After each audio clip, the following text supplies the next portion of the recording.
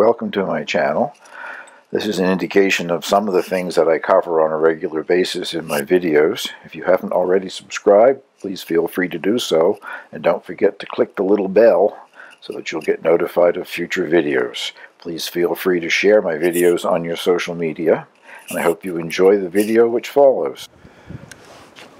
Well, in my last video where I showed the chickens out free-ranging, and there they are again out free-ranging, I had a request from somebody if I would do like a tutorial on chicken raising and various requirements, so I thought I might give that a try. I'm not trying to say that I am a chicken expert and what I say is the only way to go. I have kept hens for many years. This current time of keeping hens has been going on for 9 years, but prior to that, in the 1970s and up into the 1980s, I don't know, I had probably more than 50 birds at a time. I had quite a large coop and used to sell eggs locally and that sort of thing, so I've experienced a lot of the tragedies, made about all the mistakes that you can make, so I thought I would give some pointers on the way that I do it.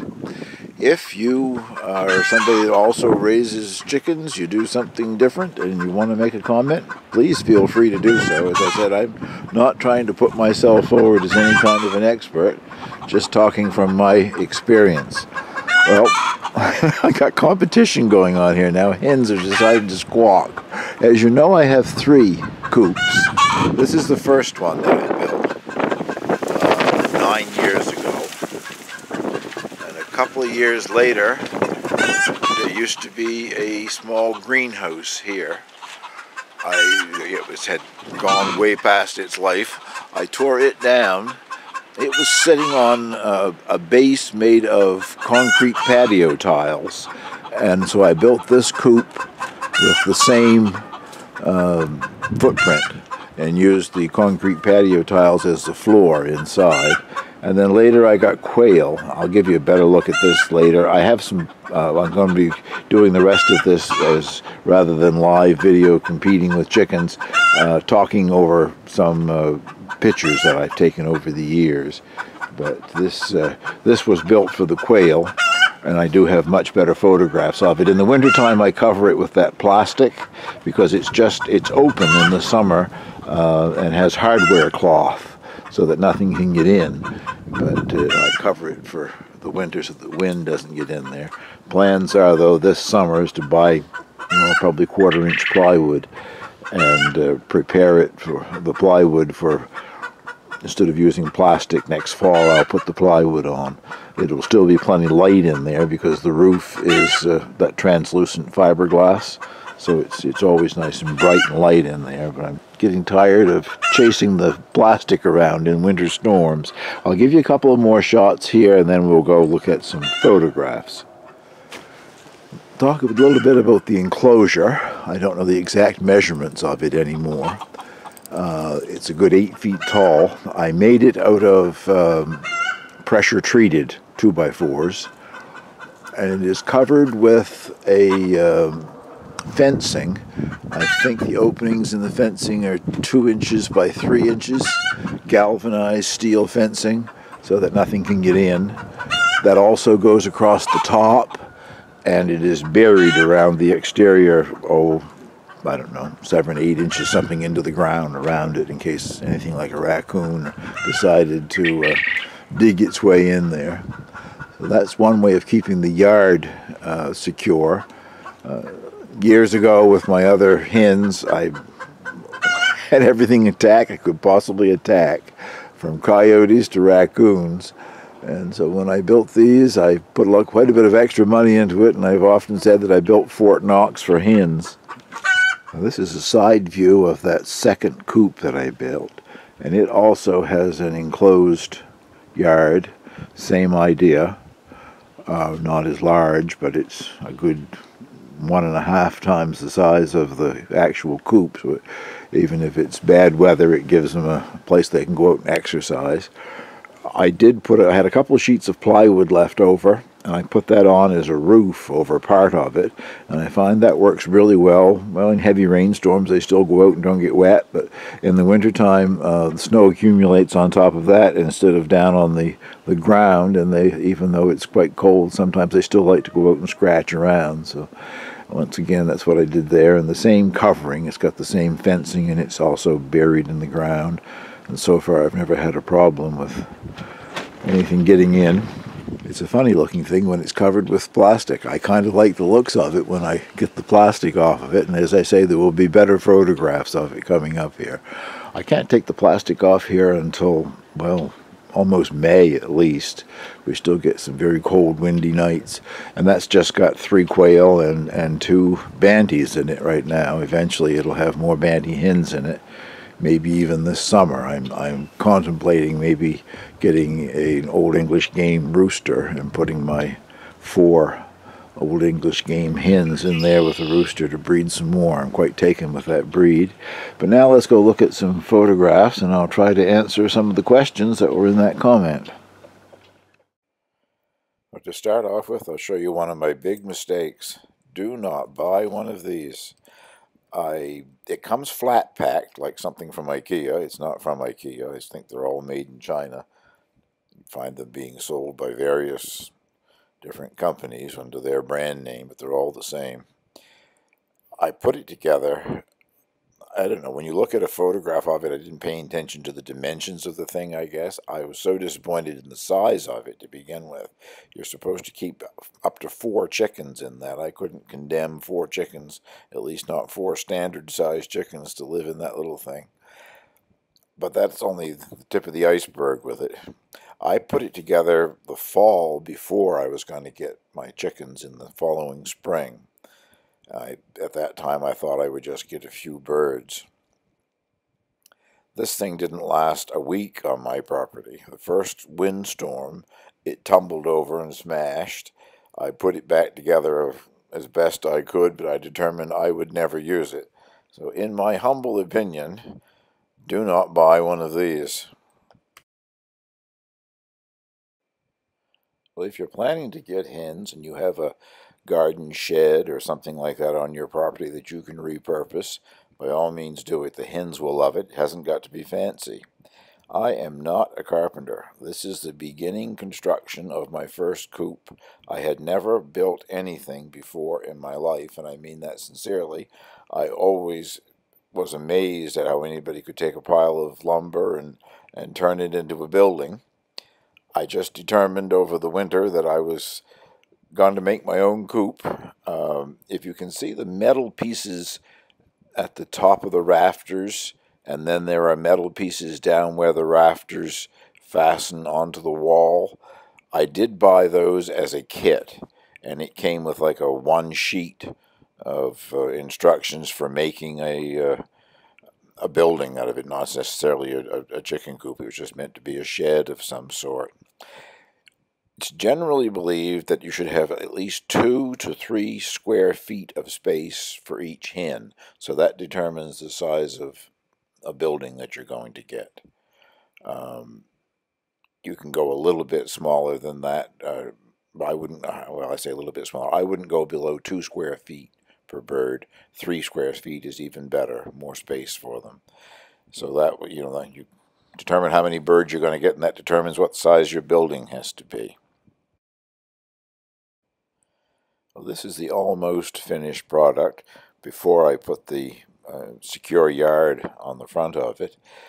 As you can see, I have 2 windows, and those open and they have screens on them. And over top of the screens, I put hardware cloth just to make sure that a raccoon or something couldn't rip the screen out and get in there with the birds. The windows are, I think they're called playhouse windows or whatever, something like you would buy to put in a child's playhouse. Very easy to install. You cut a hole in the wall, there's a flange around the window, and you nail the window in on the flange, and then I put trim around it to make it look a little better. But those are available, I believe, on eBay, probably where I got mine. They install very easily. On the roof, I put asphalt shingles.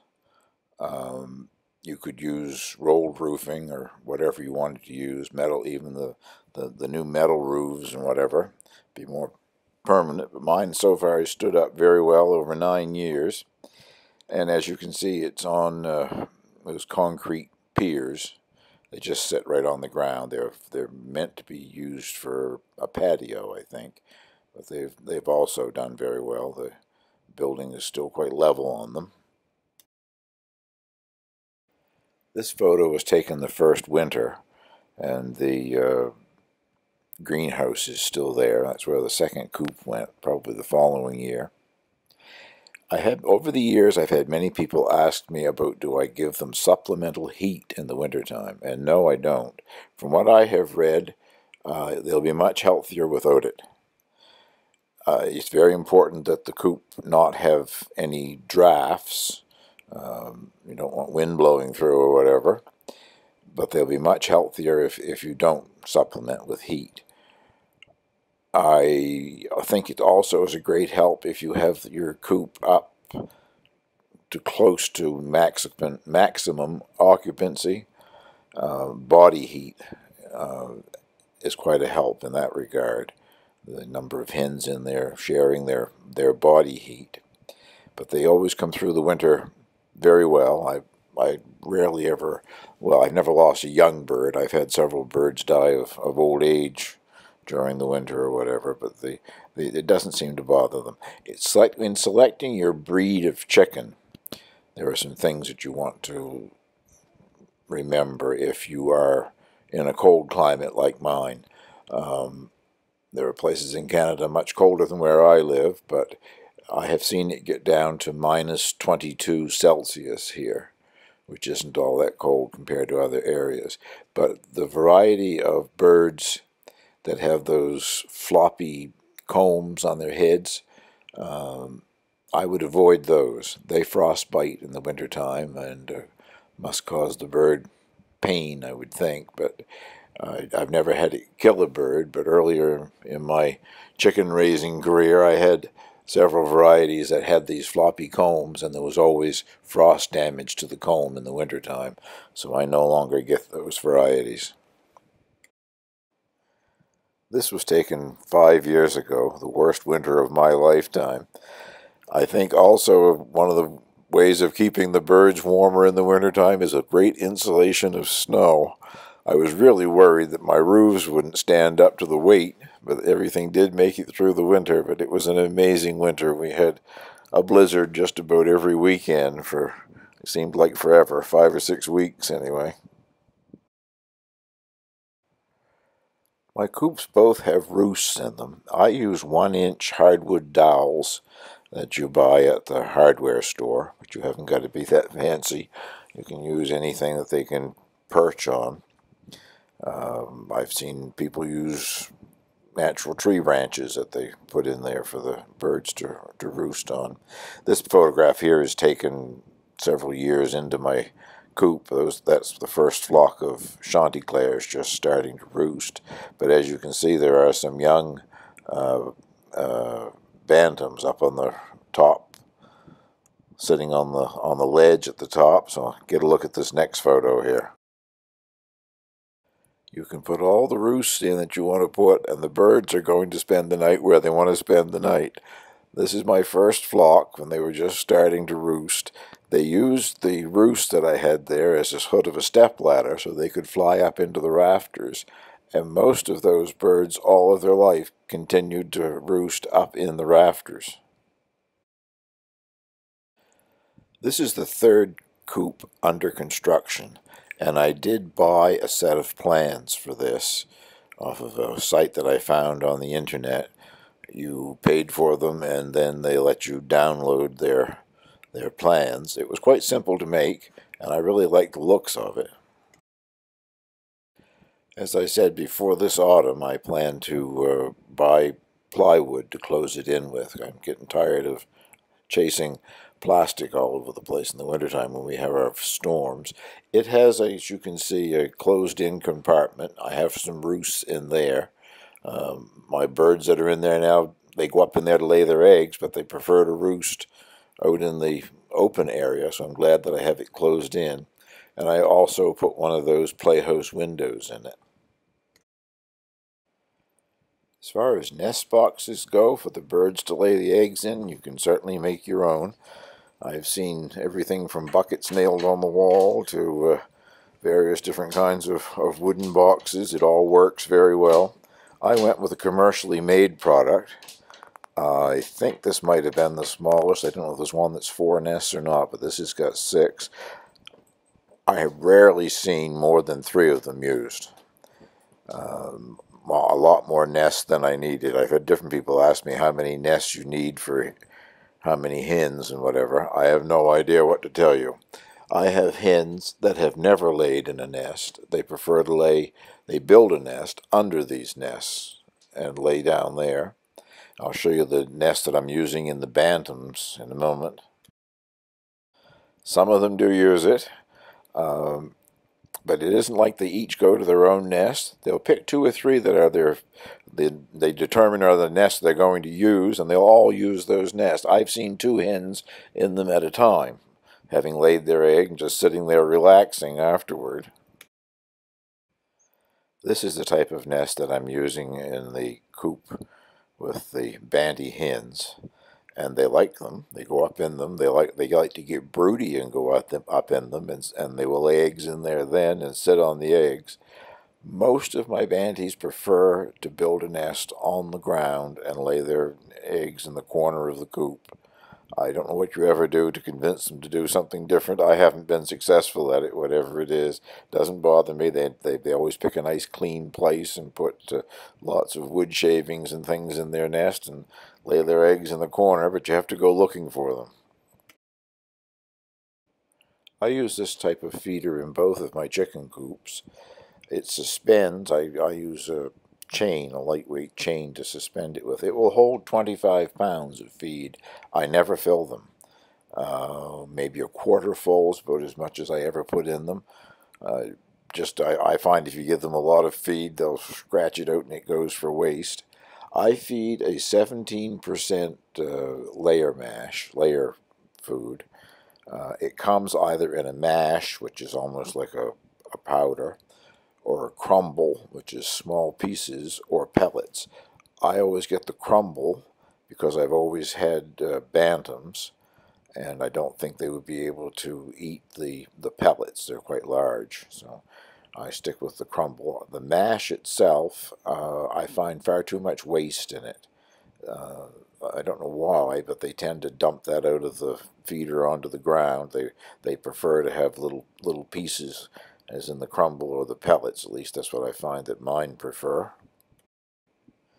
I always keep feed available at all times to them. I know some people don't. They feed on a daily basis. And, that may be a good method, I don't know. But what I've always done is to keep food available.